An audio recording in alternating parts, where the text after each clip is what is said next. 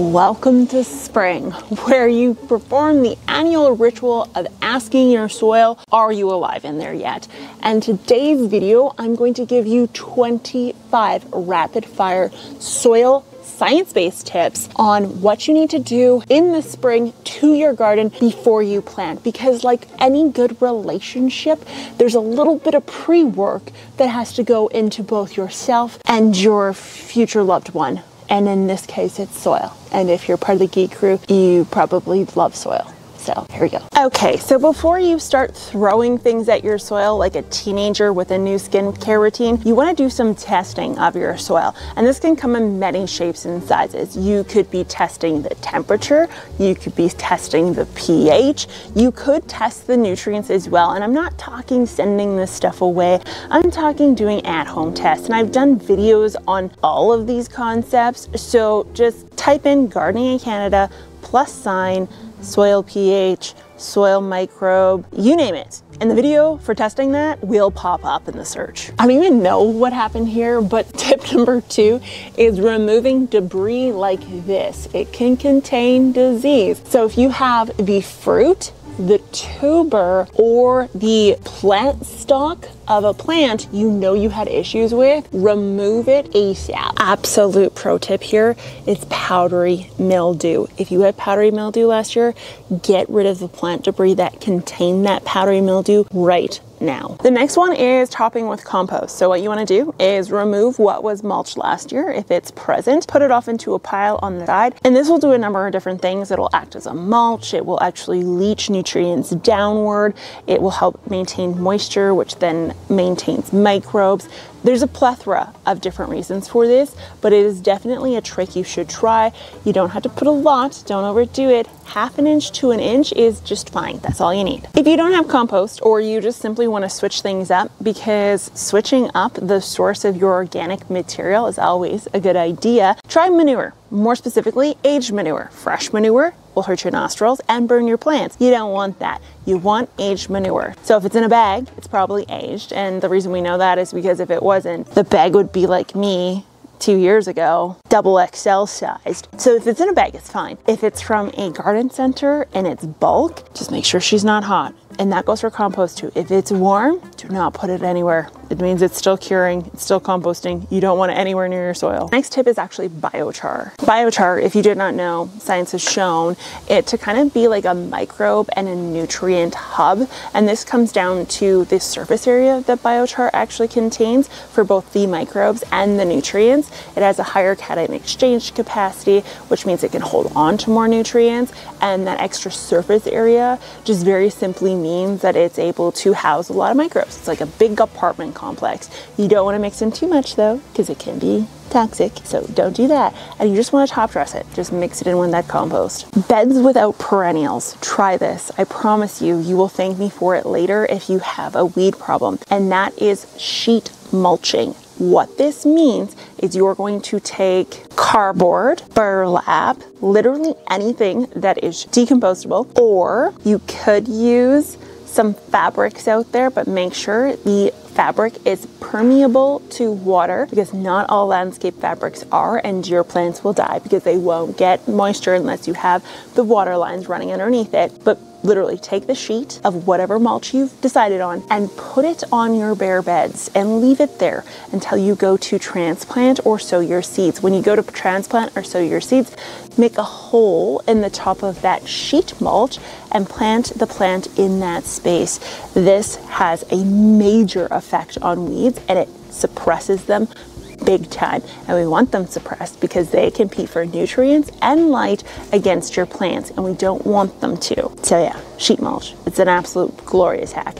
And you can like cover it up and fake like it's not there with like pretty wood chips or straw. Don't get me wrong, it's very easy to hide. It's the fact that it's present. Just say it's way more effective than just regular mulch. Number 7 is going to be one that many of you don't agree with, but if you've been on this channel for any length of time, you know that I believe that every form of food production tool that has been used has a purpose and an application to it. And so I'm just gonna spit it out, tillage and or just airing the soil out. When it comes to spring, you air out your mattress, maybe your duvet cover, whatever the case is. Turns out your soil could be aired out as well. You can use an aerator, a pitchfork, you can use a broad fork. All of these are considered tillage, despite the fact that the no-till community will tell you that that is a no-till method. It is tillage. Anytime you're disrupting the soil, you're tilling it. Don't shoot the messenger. If you use a rototiller, say you have a really heavy clay, you can amend it using sand, which doesn't cause cement. Think of our ancestors. If clay and sand made cement,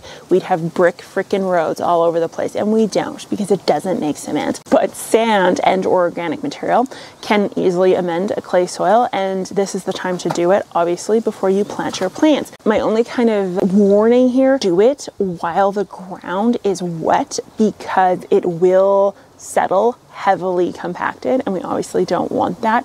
So we want things to dry out slightly and obviously be thawed as well. Speaking of aeration, my dogs help me aerate my soil every single year like clockwork. Here's one of my aerators right now. However, it results in an uneven soil distribution, which can affect the hydrology, which results in poor watering or pooling water in spaces you don't want pooling water. I digress. All you want to do is take a rake, a landscape rake, and make sure you flatten things out as much as possible and get rid of the divots. I know. Oh yes, life is hard. Like, why is it so hard to be? It's hard to be a puppy dog. He's a sucker baby. This one is a sucker baby. Go aerate the soil.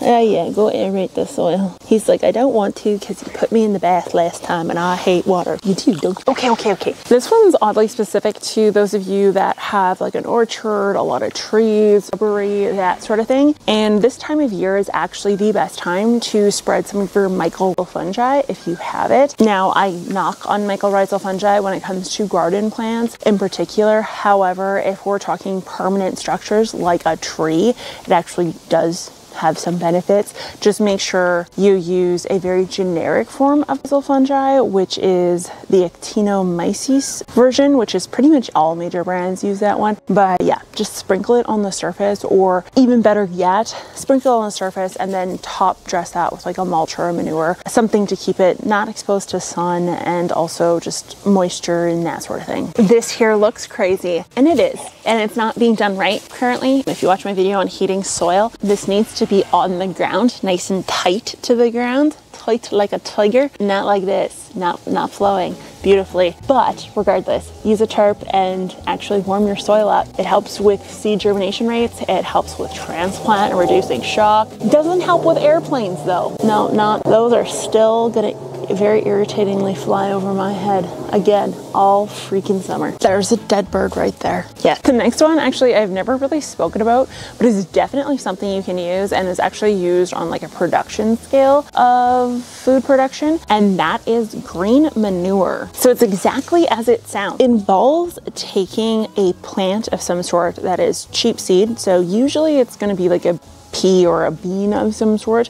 You're going to sow it relatively densely onto your soil surface, and what this will do, because they tend to grow well in cooler soils, they will germinate, they will then suppress weeds, they will wake up the soil in and around the rhizosphere, which is like a whole concept of plant roots releasing in the exudates, kind of calling in the microbes, and the microbes becoming more active when the exudates are released.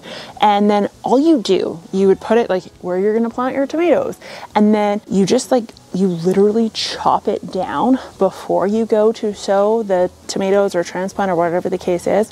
And typically you would leave the greenery in place and utilize it as a mulch, or what you could do is actually compost it, but I would prefer you to leave it in place because that's kind of the purpose of it. Next up is setting up your irrigation. It's boring, let's just say that. However, irrigation, particularly drip irrigation, is a major hack when it comes to even water supply, even nutrient supply. And so yeah, that one, drip irrigation, get that set up now because it's just one of those things that isn't fun. And you might as well do it while things are ugly anyways. Now, if you don't have raised beds and you are gardening in ground, actually go get some mulch. It could be sheet mulch, it could be regular mulch, just something to mark out the pathways of your garden. The reason for this is because you walking across the soil, as silly as it sounds, will cause compaction, and it will cause compaction even more so right now, this time of year, because the soil is really wet, and wet soil compacts even easier than any other form of soil. Speaking of drainage issues and compaction, take a look at your land. Well, if you're in Canada, it's not your land. You know what? I'm not going to touch that one with a 10-foot pole. I digress. What you want to do is take a lay of the land. Look at where there's pooling water. Look at where things are really dried out already. And then use that information while things are kind of figuring their way out when it comes to hydrology. And then take the necessary steps to correct it. So if you've got a divot that has pooling water, you can amend that, as I spoke about before, with tillage and some amendments that will break that aggregation up a little bit. You can also consider using something like a tillage radish, which does exactly what it sounds like. It helps with basically drilling down and making that space easier for drainage. If you've got a high spot, the high spot is looking a little bit dry, your only real work around this is either a lot of mulch or actually leveling it out as much as possible. If you have slug or snail issues, pots, lights, decor, wood, rock, anything that is covering the soil, remove it. Get rid of the hiding spaces as soon as possible so they really have no desire to be in your yard. Whether you're sowing these for your green manure or maybe you're sowing them for just an early harvest, because let's face it, beans, peas do great in that situation, get some rhizobia bacteria and actually inoculate these seeds. You'd be shocked how well it works. The only tip I have for you though is they are sensitive to light, so you want to do this on a cloudy day is when you want to plant these if you inoculate them, and or like at nighttime, something like that, or under an umbrella. Seriously, I'm not even joking. When I used to do field research, I did quite a bit actually on inoculant, rhizobia in particular, and and we used to sit in the back of trucks with like covers in plus 40 rubbing seeds in the dark. I wish I was joking. I'm not. Yeah, so yeah, they're photosensitive. Just be careful, but it works wonderfully. Start a soil journal. That has to be my #1 hack. Record the results, your pH results, your microbe results, your soil temperatures this time of year, when you're officially getting into the garden and planting, if what you planted worked. Keep a journal, because every single year you will be able to find patterns based on what Mother Nature was doing during the winter or how your spring has been rolling out, and you will become that much more efficient. Even if it's 1% better, if you intend to garden for the next 30 years of your life, will help you elevate your game when it comes to becoming a true geek crew gardener. So I'm gonna talk to you guys next time. Thanks for watching. Subscribe. Sharing is scary. Anyways, bye.